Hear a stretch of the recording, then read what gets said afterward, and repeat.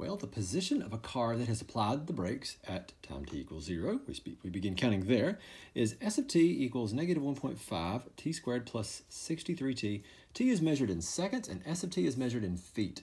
So the car continues to move after the brakes have been pressed. And then complete the table and answer the questions. Include units in all of your answers. So what we're going to do is a little calculator trick on this one. And let's just go ahead and type it in. Let's type negative 10.5 x squared. So instead of t, we'll use x.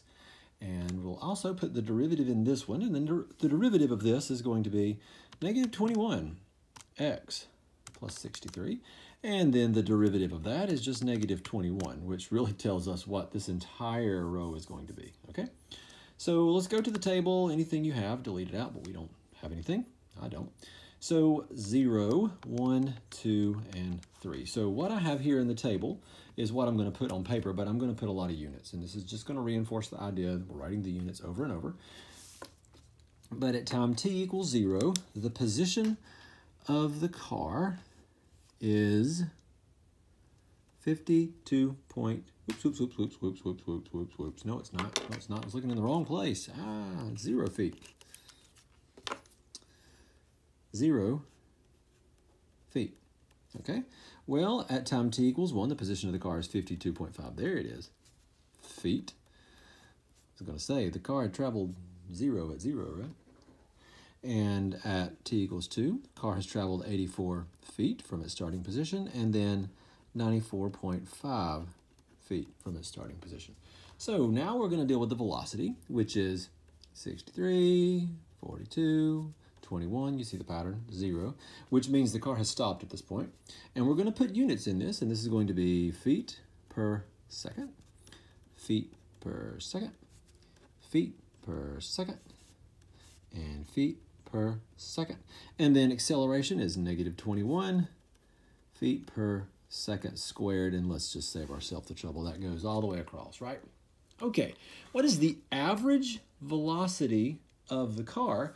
Well, the average velocity of the car is, again, not finding the slope between velocities, but finding the slope between the positions. So we are going to reinforce some old ideas here. S of 1 minus S of 0 over 1 minus 0.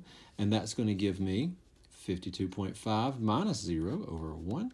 So 52.5 feet per second is the average velocity on the first second after the driver of the car has hit the brakes.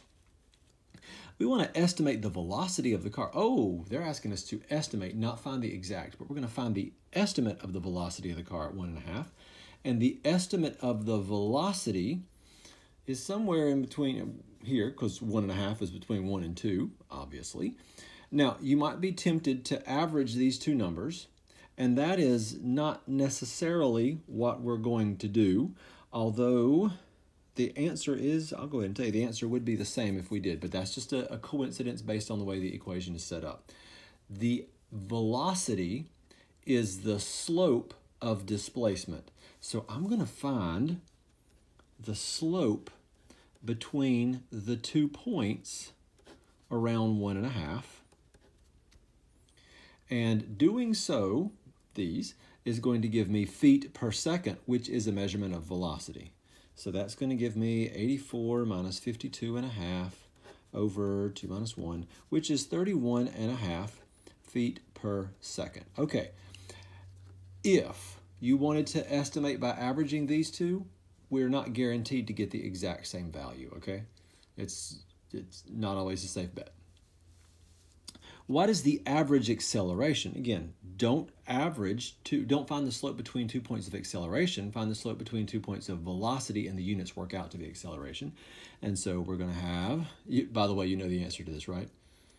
Because you know what the acceleration is just all the way across the board. There's a constant acceleration as soon as this person hits the brakes.